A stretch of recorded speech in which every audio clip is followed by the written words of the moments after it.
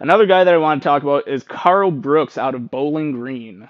He has the best hand usage out of anyone that I saw at the Senior Bowl. He's always playing from the three tech, so he was always attacking the right offensive guard. There was a clip I saw of that at the Senior Bowl, and he flashed some violent hand usage. He wiped the dude's hand off him 3 times and got around him to get to the quarterback. It was like clockwork, wipe, wipe, wipe.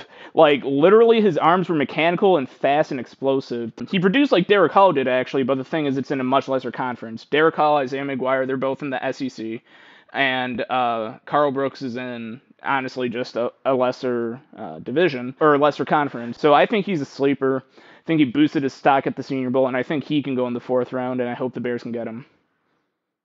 Interesting. Yeah, we definitely have a huge need at that position, even for rotation guys, just because we're so weak. I mean, we need fresh young talent at that position. We need high motor guys because the Bears' defensive line just did not produce last year. I mean, we're talking about 5 games without a sack, and you're running a 4-3. That's unheard of in this league. Your rookie safety, Jaquan Brisker, be the guy that leads you in sack totals this past year is just that's unacceptable moving forward. So we definitely need pressure from the defensive line, and we need that interior pressure as well.